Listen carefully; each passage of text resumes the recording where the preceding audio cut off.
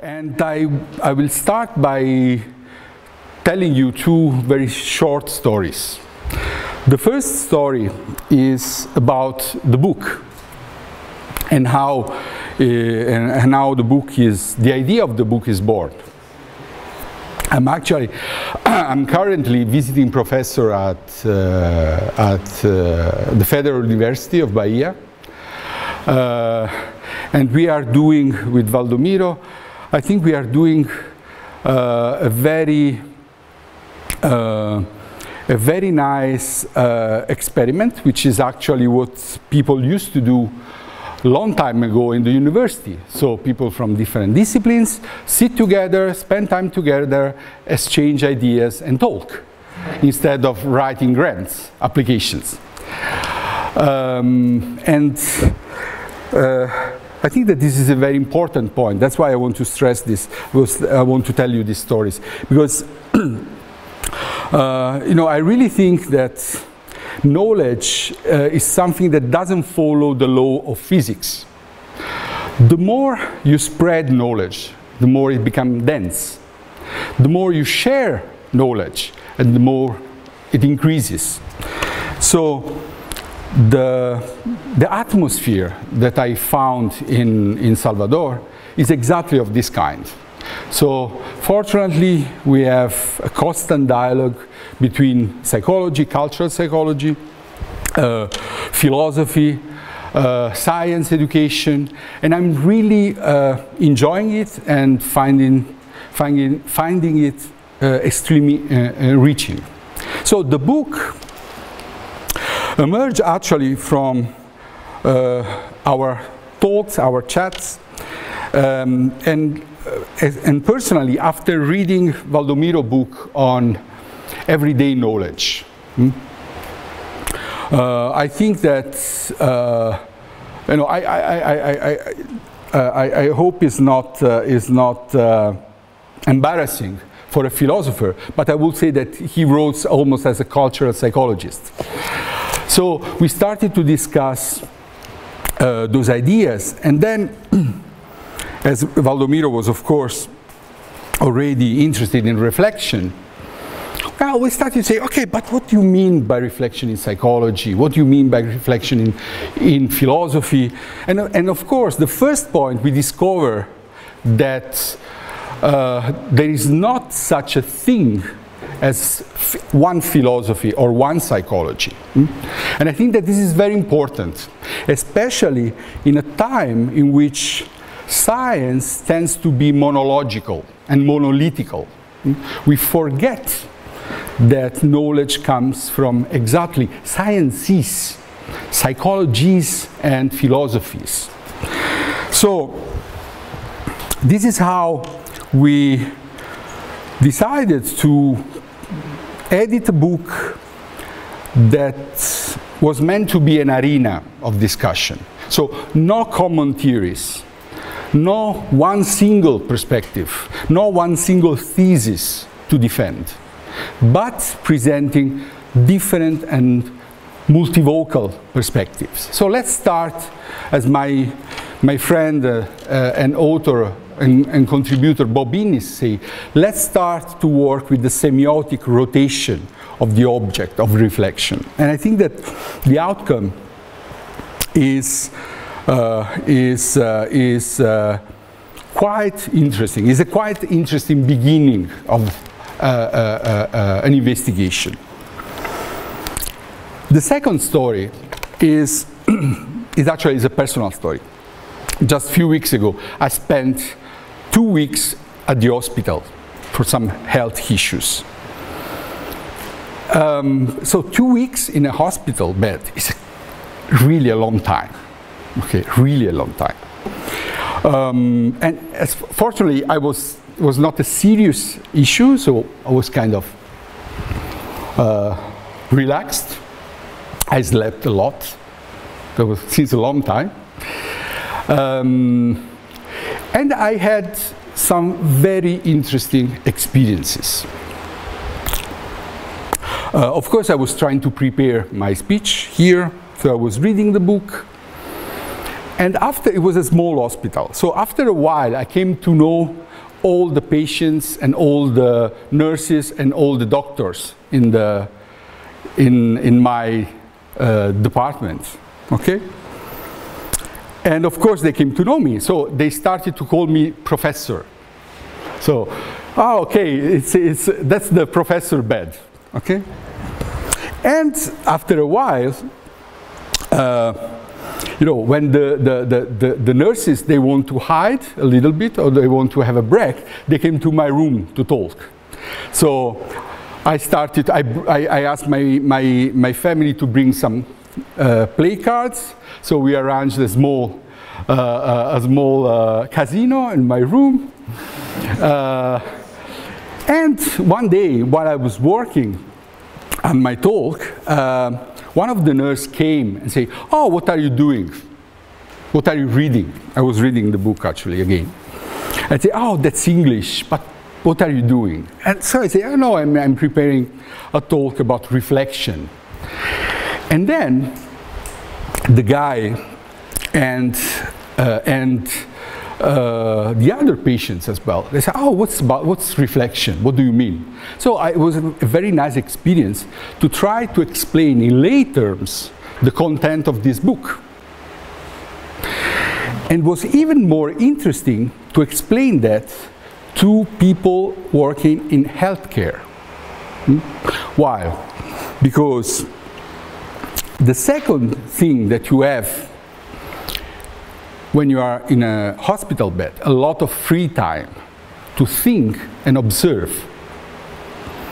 And what I observed is, I want to share these reflections with you. So, the first thing is that when you have a lot of time, you actually start reflecting a lot. So for me, this was an interesting experience, because actually I say, okay, but so reflection does not emerge necessarily when you are involved in something, when you are committed with something, or when, so to speak, your environment is full of stimuli, is full of prompts to act or to do something. So it's very interesting how reflection can emerge from, I would say, from emptiness in a certain sense. The second thing is, there is a very nice chapter by Shogo Tanaka, a Japanese colleague, phenomenological psychologist, about reflection and embodiment. Well, the second thing you learn in the hospital is that your body is constantly under scrutiny by yourself and by the other. When you are at the hospital, every small variation of your body becomes really meaningful. Of course, yourself, you become so self-aware and so self-attentive to your body, but also the other people. So, in a certain sense, I really got the sense of Shogo Tanaka point. So, the body is an arena, very important, in which a lot of things happen.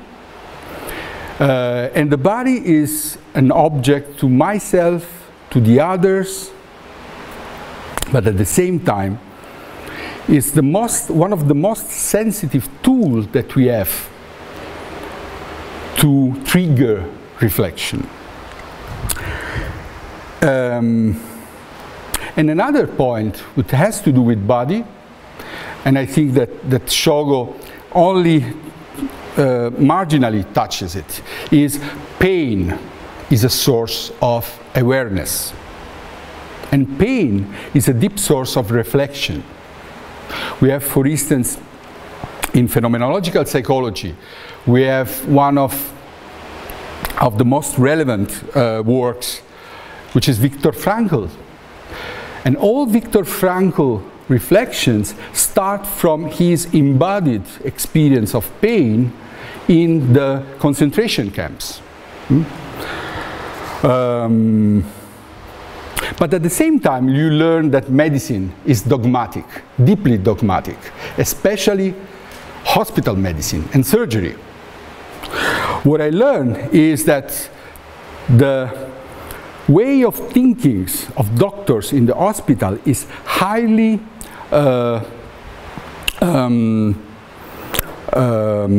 normative, I would say, and it's protocol based. So the idea is for every kind of effect, we have a cause and we have an action.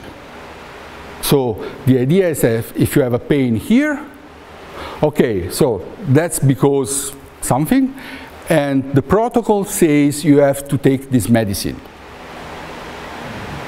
If the first protocol fails, you have a second protocol, and so on and so forth. And it's really dogmatic.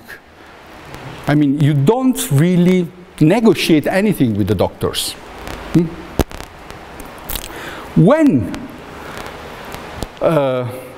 So, in a certain sense, I would say that the everyday exercise of medicine is not reflective at all.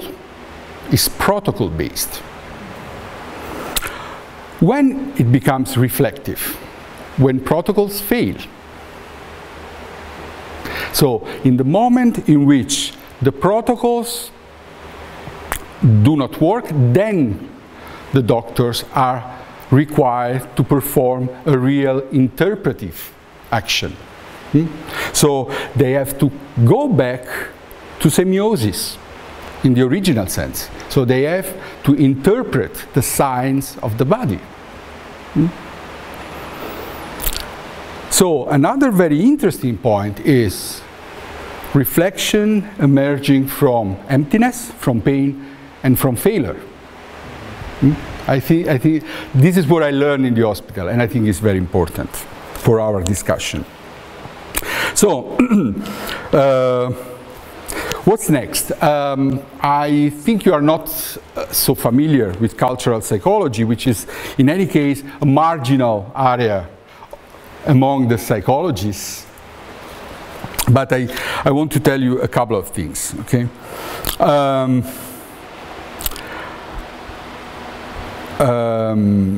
Well, I don't want to compare or to discuss the different meaning of the concept we use in philosophy and psychology, because it's not a matter of comparison, it's a matter of dialogue. So I just pinpoint some issues that I think could be productive if we discuss it between our two disciplines. Of course, first of all, cultural psychology is about the relationship between higher mental functions. So the mental functions that in our terminology that involve symbolic work, and the relationship between the higher mental function and the environment. Okay.